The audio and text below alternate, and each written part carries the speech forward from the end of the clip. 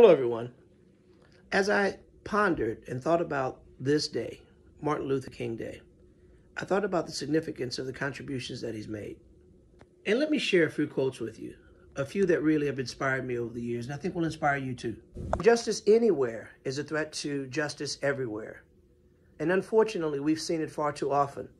We've seen it in our nation's capital last week with the horrible trampling of our Constitution with insurgents that we saw at the nation's capital. We see it in the streets, and we've seen it with the George Floyds of the world at the hands of evil men. We see it, unfortunately, when we see the crimes that affect our neighborhoods. Our lives begin and end the day that we're silent about things that matter. We cannot afford to be silent. We must stand up. We must be a part of the solution. Martin Luther King had a wonderful dream, and here we are in 2021 with many of those things that he dreamed about still unchecked, boxes that still need to be fulfilled. But it's not too late.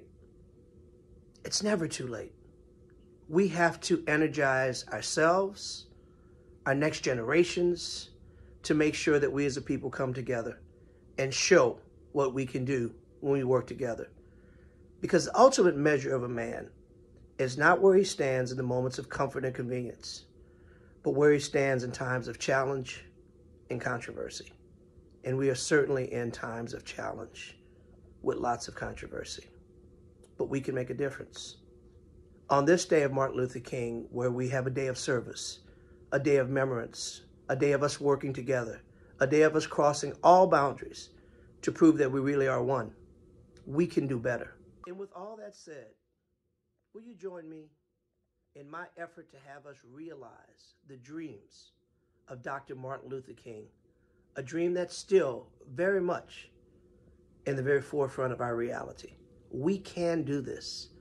Please join me as I go to Congress to be your voice.